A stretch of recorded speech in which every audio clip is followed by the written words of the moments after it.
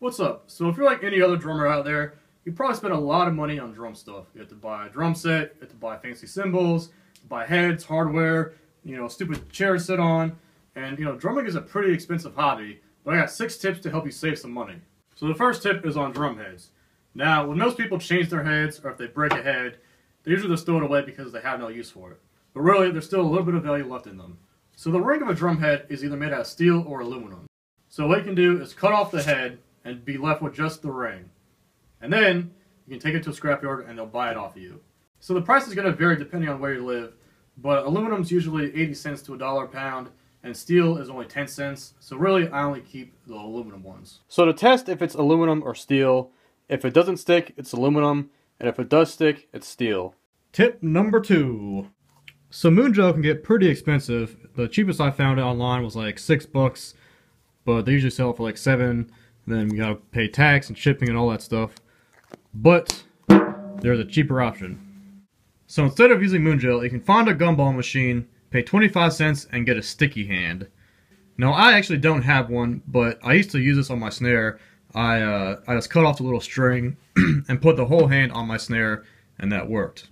So I'm pretty sure when you buy a new case of moon gel, you get 5 or 6 pieces in it, and either way it comes out to around $1 a piece for one moon gel. But if you find a gumball machine with sticky hands in it, you're going to pay like 25 cents to 50 cents for one sticky hand. Number 3. So one fad that's slowly going out of style is the use of bells. Now, I had a small Zill bell when I was younger, and I had a big one too. And I bought it thinking like, oh, I'm so cool, I'm going to use this all the time. But I never did. But the other day, I went to Goodwill and picked this up. It says it's $2, but I got a half off. And with a little modification, you got yourself a little bell. Now this sounds pretty bad to be honest, but if you find a bigger one, it'll definitely sound better.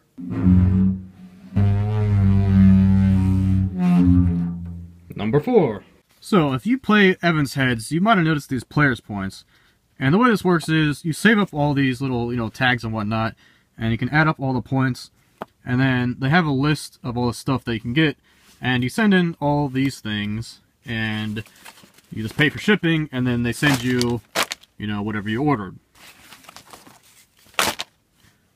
So if you want more information on this, just Google Evans Players Points, and you can find more information. Number 5. Top ply of your snare head breaks. Rip it off.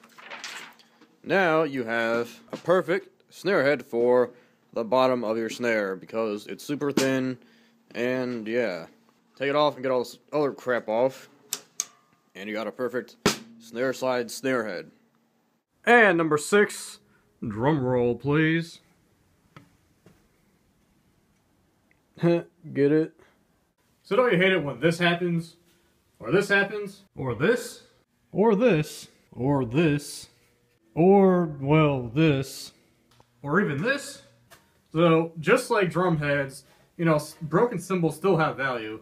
Pretty much all cymbals are made out of bronze, and depending on, the alloy and the content of, the actual metal, it can go anywhere from, $3 to $5 a pound. So those are just a few little quick tips on how to save some money. Now, you're not going to get rich scrapping drum heads and cymbals, but, every little bit counts. So, if you're also cheap and have found other ways to, save money, be sure to leave it in the comments so other people can see and get ideas. But those are the tips, so thanks for watching.